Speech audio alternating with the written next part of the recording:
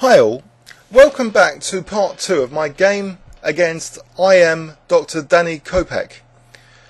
So, we had reached the stage where he just played knight c4 and he just lost the two bishops because I just played knight g4 and snapped up his bishop on e2.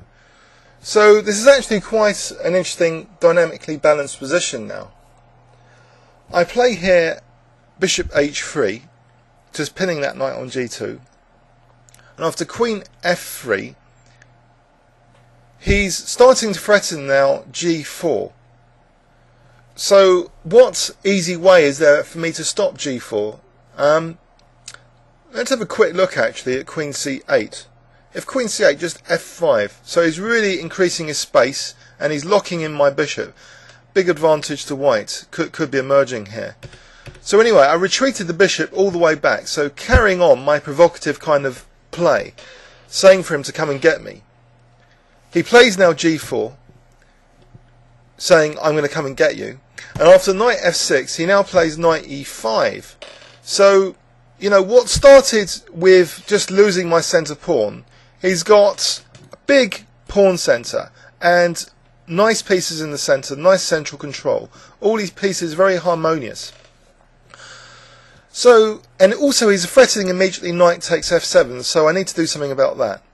So I play rook gf8, and after knight h4 he's eyeing as though he's going to take on g6. So I'm waiting for that little blow now, for him to sacrifice a knight for two pawns, because once he does that, these pawns are going to start marching even more. He's just going to flatten me like the bunny I am, trying to remove all my counterplay, and that's just one way of increasing the advantage systematically, just marching the pawns ruthlessly on the king side against my king. So I played king g8, and now he strengthens his position a bit before preparing this knight sacrifice, so putting himself nearly beyond defeat before going on to the attack. After bishop b7, now he strikes the blow.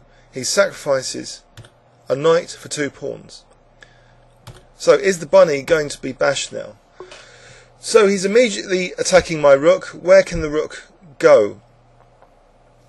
I move it to f7 and he plays knight e5.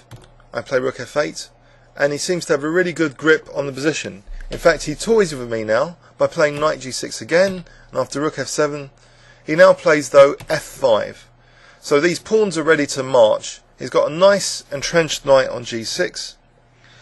So how can I create complications, which is the instructive theme of beating a stronger player? In fact, in this position there's a vicious tactic which I might have missed during the game. The vicious tactic, I wonder if you can spot it. I'll give you 5 seconds if you want to stop the video here.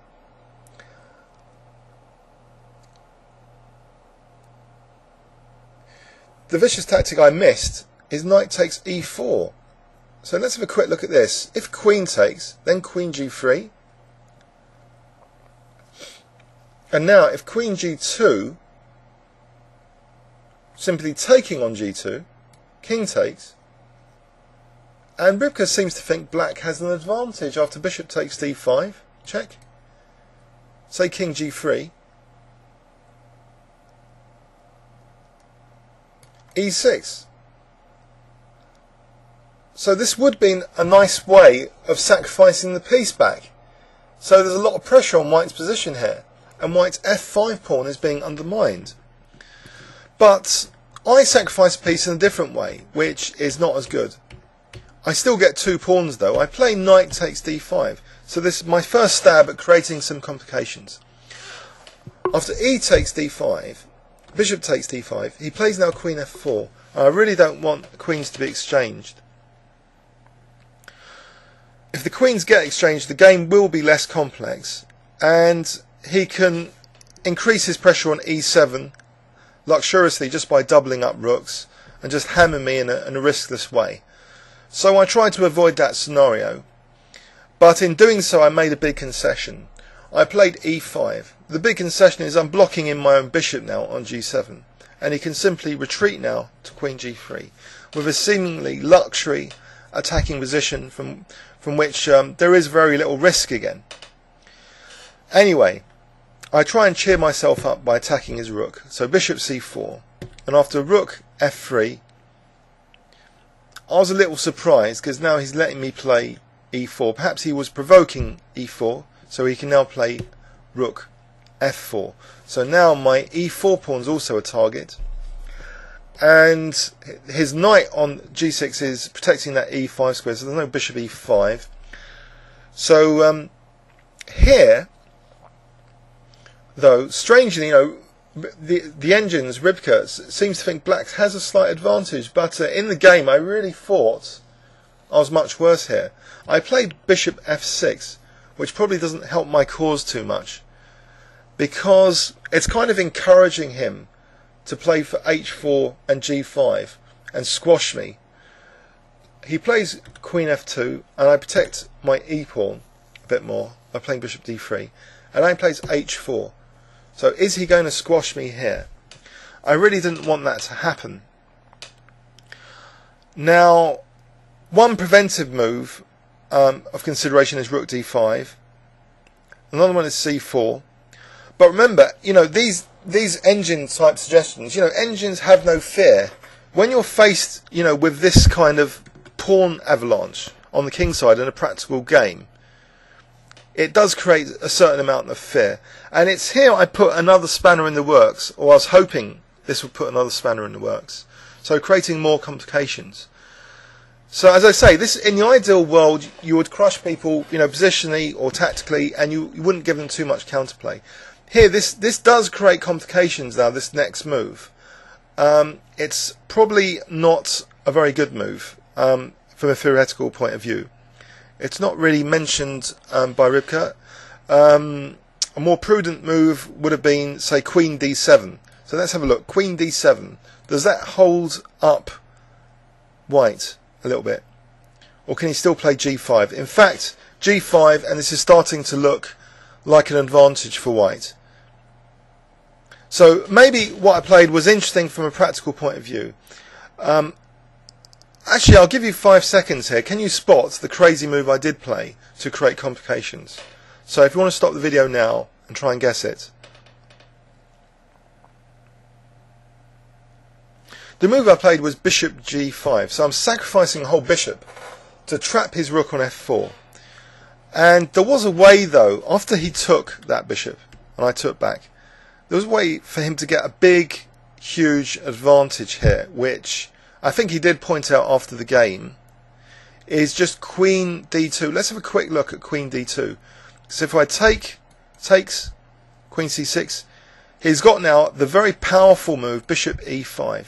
Now with threats of queen g5 and queen h6, my king is being blown to bits. His pieces are very, very dangerous, and if I try and stop his queen coming to h6 with rook h7, he just plays queen g5. So this would be quite a poor position. Thankfully, I must have really, freaked him out a bit with this bishop g5. So that's another advantage of creating complications against the stronger player. They get a bit rattled because, maybe it starts making them think that what other moves is this person capable of, and it starts getting them paranoid of the wider spectrum of possibilities maybe, and that causes a certain uneasiness. So in this position, he played actually f6, so that's not particularly great, because I take his rook, and after bishop takes f4, I simply play now queen d7, so he's given me this fine opportunity to attack his g-pawn, and also maybe threaten queen d4 in some variations, and snap up f6, because his king is also a nice target for gaining a tempo with check. And it's here he disastrously blundered. But in fact, at this point in the game, Rybka thinks, black's got an advantage. Well, on brief analysis, about depth 13. But what he played was queen h4. And now I did play this check to save myself from being mated, and also picking up the f-pawn. So this queen check was very, very handy.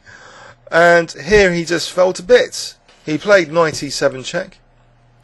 And I didn't mind this, because although he's going to temporarily skewer and win the exchange, I'm doing very well now after queen e5. huge advantage to black, because after he takes here and queen d4 check, I've got all sorts of menacing threats now. That's just, you know, he did actually resign here in the game. So let's see, if he had played on with king g2, for example, then e3, queen g5, for example, rook g7, and, you know, what is white doing now? You know, this g-pawn is in trouble. So it was a remarkable, you know, transformation. I hope you enjoyed these two videos on beating a stronger player by creating complications. And please leave any comments on YouTube. Thanks very much.